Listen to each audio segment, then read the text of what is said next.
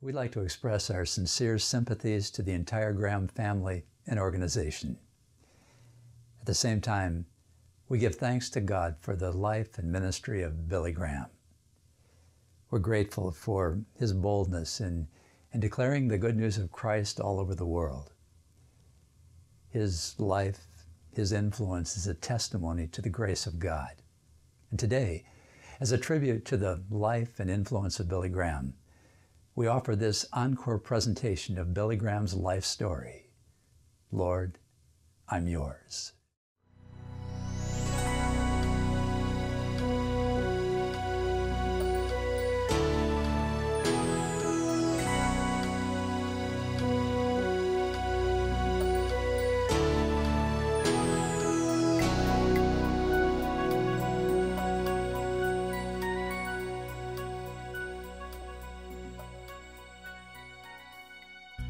Every life echoes the ordinary, the simple beginnings of a common journey. For some, that journey leads to extraordinary accomplishments. For others, the journey is far less epic, but no less important. Their influence may not be global and only stretch across the street or to a small child, but the opportunity to make an impact is there for everyone. Can one person really make a difference? Can one person indeed make such a significant impact that the world around them is affected in some way? The answer, yes. History is full of examples of people who have made such a difference that it would affect how we live. Names many of us would recognize, from Beethoven to the Beatles, who influenced our culture, music, fashion, and art. From Einstein to Bill Gates, pioneers of science and technology. Then there are the examples of people who have made such a difference it would affect who we are. They changed how we think and act. They even changed lives.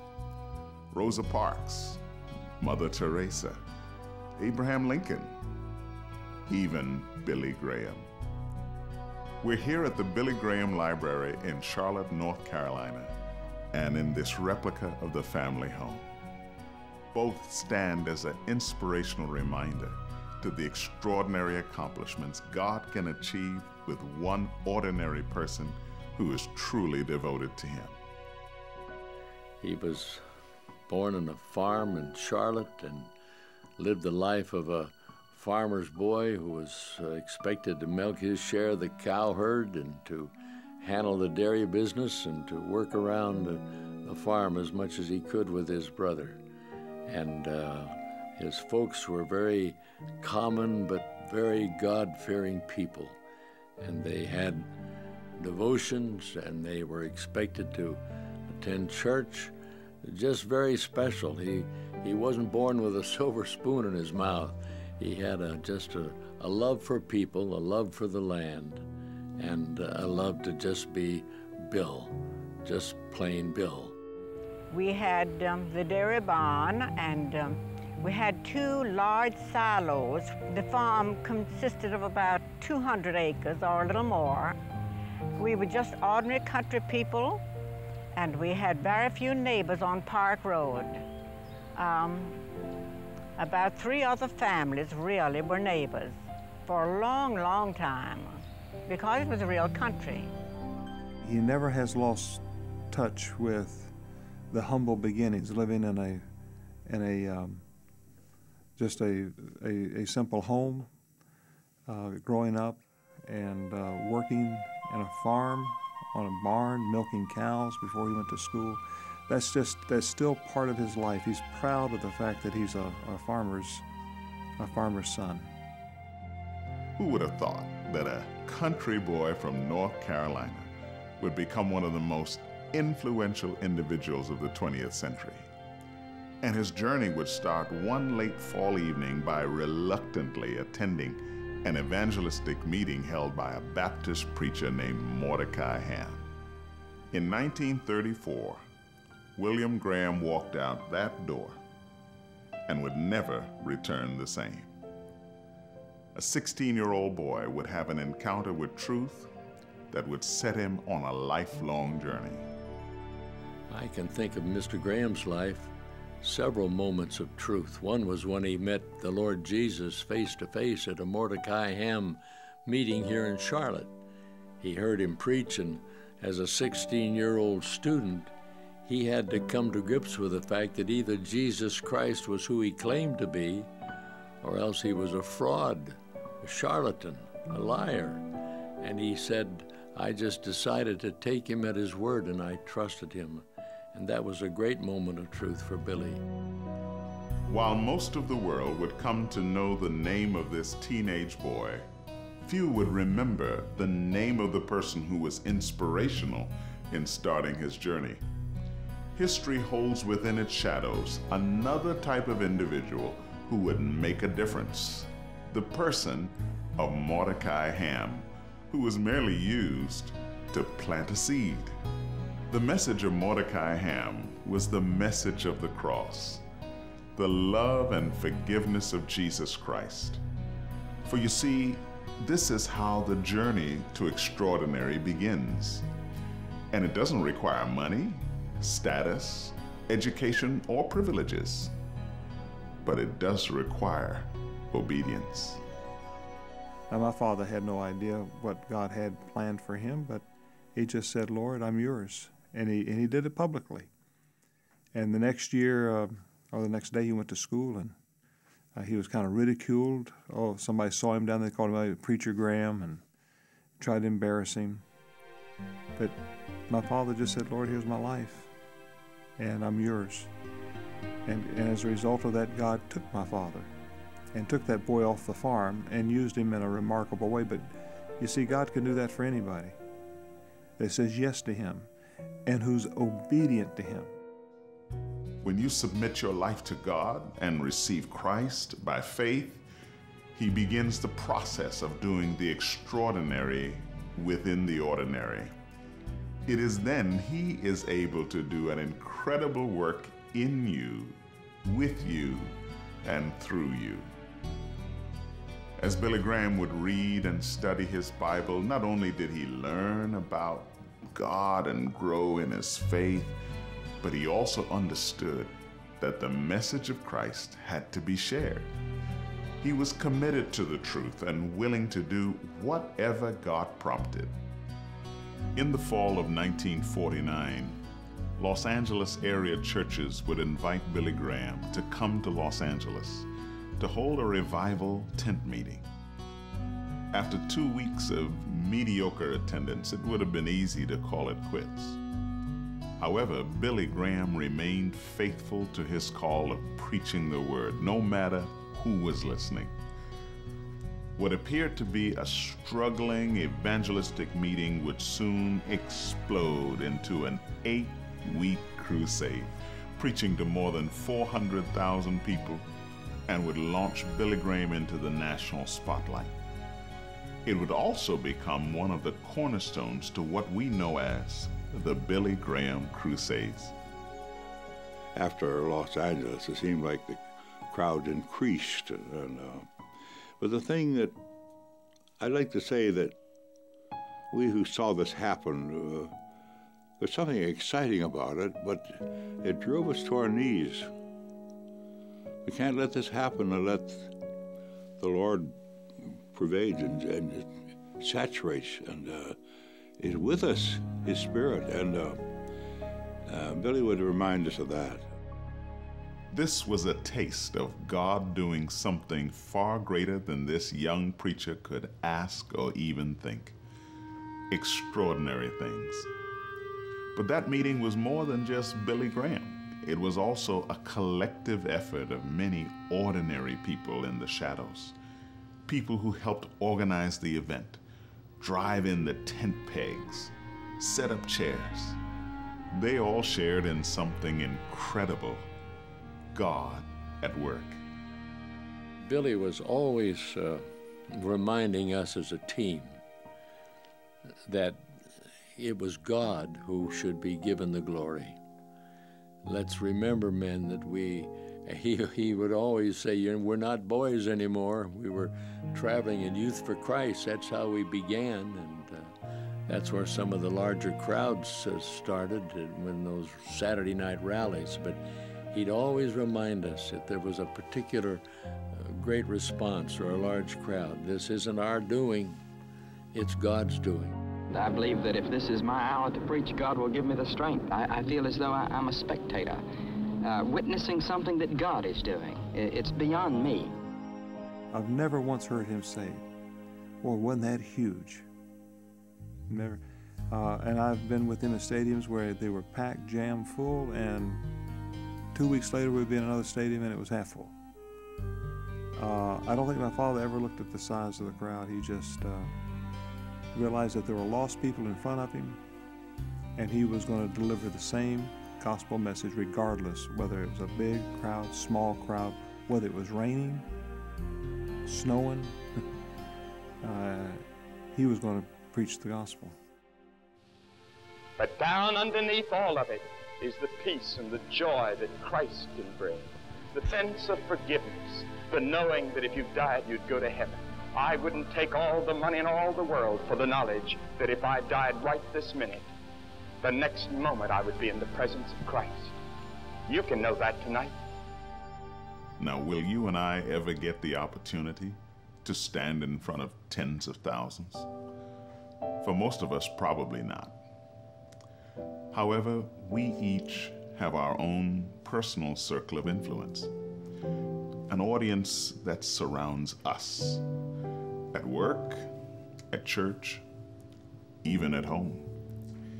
If we say, yes, God, use me, He will create the arena. He will define the extraordinary. We just need to be faithful. The world looks at, normally they will look at numbers to measure success. If something is big, then that must have really been blessed by the Lord. If it was small, well, we don't know what that was. God doesn't look, I don't think. He looks at each individual heart. And sometimes I've seen the smaller meetings have had the largest impact spiritually. And sometimes the bigger meetings, even though they were great and all that, but the spiritual impact may have been smaller. Usually it's the little things in life that God uses as His barometer. Remember, He sees the heart. God's not impressed by the headlines of the New York Times or what USA Today says. God looks at our hearts. And are we faithful to Him? Are we obedient to Him? Are we willing to surrender all for His glory? He wants 100% of us, not 99.9. He wants 100%, period.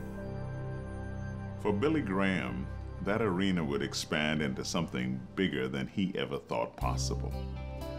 God would lay out a path that would extend beyond his physical reach and enable him to share the message of God's love and forgiveness to millions through the use of technology. But as Billy Graham would become a household name, our nation was on the brink of a violent cultural shift. Social issues would rise up and pit brother against brother, neighbor against neighbor. Through political, social, even personal upheaval, a voice of hope is needed. And God will work through this hope with willing individuals, with you, me, Billy Graham, to be an anchor of truth in a sea of uncertainty and turmoil. In doing so, God will put us in places we never thought possible and give us opportunities we never could have imagined.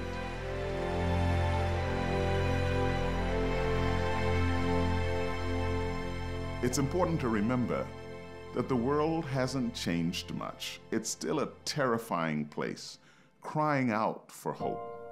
Surrounded by so much need, just the thought of trying to make a difference can seem overwhelming. How do we begin? Do we have what it takes? The good news is that it's not about us. God desires to show himself strong on our behalf and speak through us. It is a privilege for him to want to use us and to be used by God, to be spent by God, for our very life breath to be for his pleasure. Wow, that's exciting. It just gives me chills to think about it. It's not what you can do, it's what he can do for you, and through you manifest himself. It may be in the simplest act. It may be in the simplest kindness shown. You know, Christ has no hands but our hands to do his work today. He has no feet but my feet to lead men in the way. He has no tongue but my tongue to tell men how he died. He has no help but my help to lead them to his side. A very famous truth that's been expressed so beautifully. But he is living his life. He will live your life through you. It's no longer I who live, but Christ who lives in me. And if you just trust him day by day, and then you get at the end of the day, when you're home, pray back through the day and thank the Lord for what's happened that day, and you'll find some unbelievable things. Maybe it was helping somebody across the street, or a kindness shown in some other very insignificant way, but it's an open door to let them see the love of Christ in me and in you. We've got to obey him. We've got to be willing to follow him wherever he takes us in life. And if we're willing to do that, he'll use us in a way that's far greater than we ever possibly could have imagined. My father, when he was a young boy and he gave his life to Christ, when he answered that call, he had no idea what was in front of him. He didn't have any idea God was going to take him to the ends of the earth. He just said yes, that's all. And I think for us in life, we say yes, and then we have to submit to his authority. The lordship. Are we going to make him the Lord of all? And if you're willing to make him the Lord of all, then he's got a plan.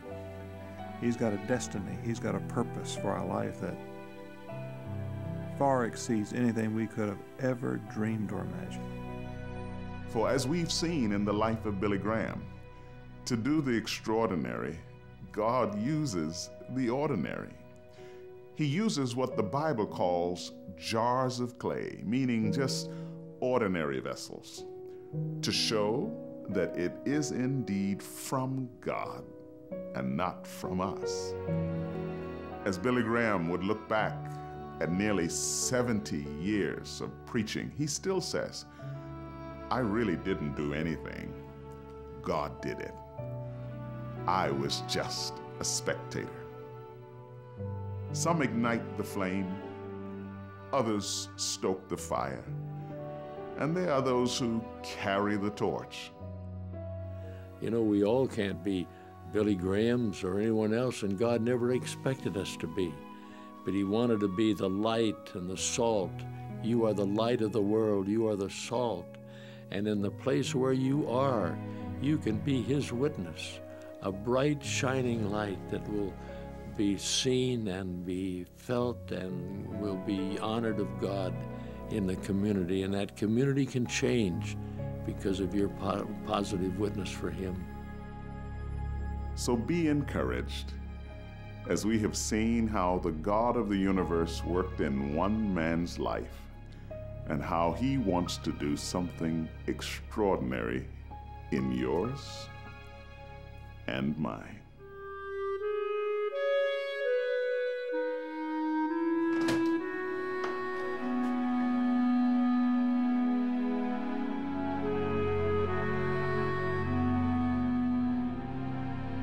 I want the library to be a tool where families can go through the library, and as they go through the library, hear and understand a God that loves them, that sent his Son Jesus Christ out of heaven down to this earth to take our sins.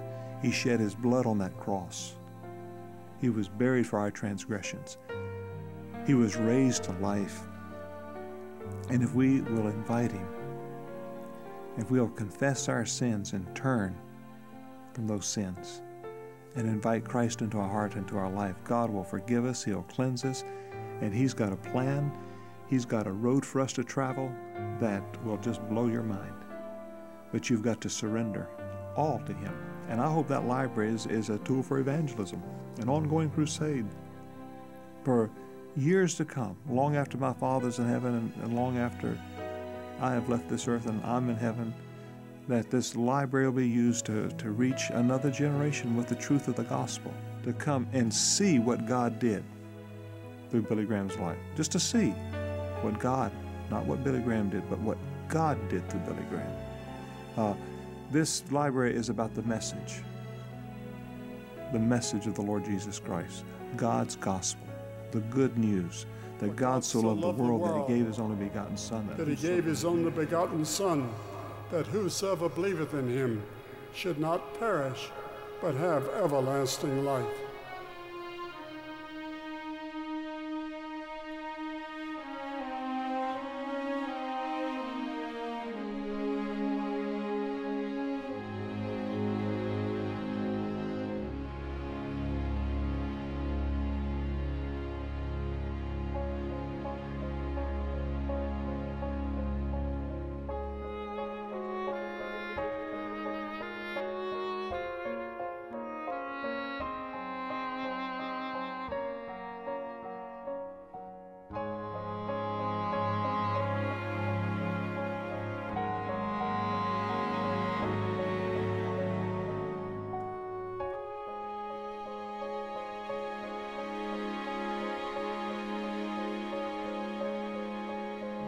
Just as I am, without one plea,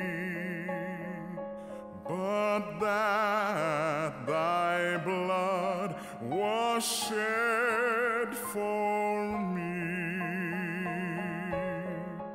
and that thou bidst me come to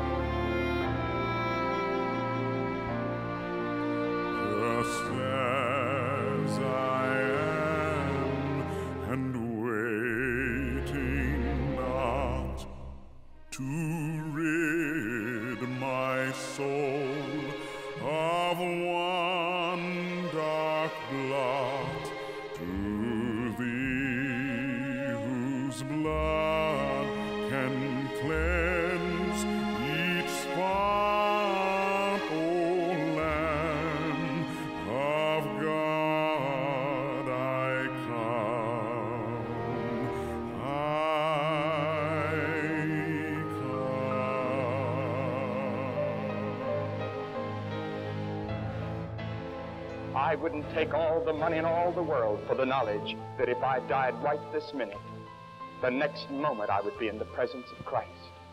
You can know that tonight. I'm going to ask you to come and receive him. I'm going to ask the choir to sing softly. I'm going to ask that every head is bowed in prayer. While our heads are bowed in prayer, you get up out of your seat right now and come. Just as I am, poor wretched blind, sight rich is healing of the mind. Yea, all I need in thee to find, O Lamb of God, I come, I come.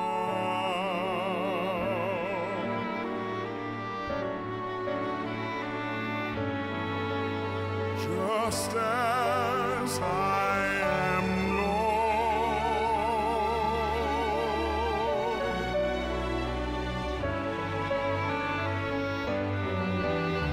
Just as I am, thou wilt receive, wilt welcome, pardon, cleanse, relieve, because thy promise I